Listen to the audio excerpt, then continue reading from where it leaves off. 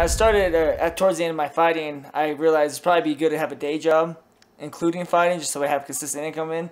So I usually work from home, but I don't have the patience to just work nonstop, and I get bored. So I decided to just play some video games, and it makes the workday go a lot faster. Especially here in Colorado, I'm alone. I might as well, get me through the day. So it's been a good like 3-4 years. I've been playing a lot of video games. I'll play nothing but sport games. I can't do like the Call of Duties and anything that's strategic other than sports. That's all I will play on Madden, NBA 2K, FIFA. That's what we play. That's what we play nonstop. And my son loves the WWE video game, so I make sure I got that for him, and we just basically set up matches nonstop and let him get entertained by watching those. Morning starts. I wake up, set my little coffee pot. Wake up, start my computer. I work 4 hours a day. I play PlayStation for the whole time while I'm doing that. Work ends. I hurry up, shower, get ready, eat some breakfast, head straight to the gym, work out a couple hours, come home, usually watch some TV, nap, and then right back at it again. I love fighting as much as possible, and the fact that I was basically promised the 2 season fights and the 3 playoff fights, so 5 fights in 1 year in a matter of 6 months. I hate not being able to fight. I got into the fight game so I could fight, not so I could just tell everyone I'm a fighter. So the fact that they're telling me, hey, you're gonna fight 5 times in 6 months, I was sold. Just give me as many fights as possible. I'll fight every month if you let me. To get some one-on-one training with head coach Mark Montoya. The guy's a genius. So let's get that stand-up working on. I've known Steve Siler for a long time. He obviously is a vet in MMA.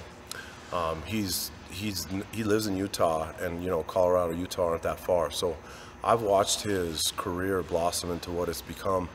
Whether he was fighting in the UFC, whether he was fighting in Titan, or now he's fighting in PFL. So I've known Siler for a long time. I actually was asked by Coach Hackelman back in the day when he had some stuff happen with a flight, could I help corner Siler the day of weigh-ins, and that was, I believe that was for a Titan card back in the day, and I was like, of course, I'd love to help that kid. He's always been fun to watch, an amazing kid to see perform, and Siler and I have always had a good relationship just as a coach athlete.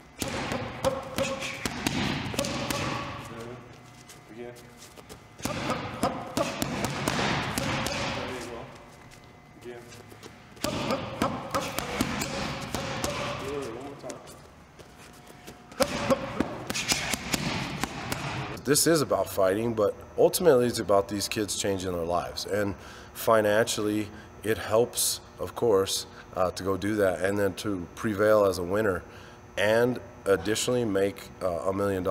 You're absolutely changing your life doing that. So that's been our focus, whether it's for PFL or just a fight in general. But with Steve Siler in mind, he has an amazing family. And he absolutely is provided for them, and he and his wife and children, they deserve an opportunity like that. Hi.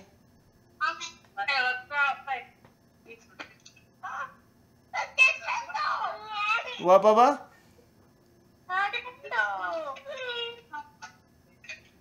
You just got bad service there, or what, baby? I got a wife who's working 2 jobs, real estate and, from home. Also taking care of both my kids by herself. I'm being selfish coming out here to focus more on my training. She has to keep up the house while working the jobs, while taking care of the kids. And when it's all said and done, like, what do you want to do? Like, do you want to, like, coach? Do you want to open up a gym? Something, my wife, especially during our hard times of fighting when things weren't going so good, she threw out to me lots of times like, hey, you need to do something. This fighting thing's not going to last forever. But, like I said, this year's going good, so it's kind of hard to think about what I'm going to do afterwards when I'm stay in the present and realize my potential right now if I'm thinking about doing something else. So right now I'm only focused on fighting right now, and once I win this $1 million, I'll have my wife help invest it because she does real estate.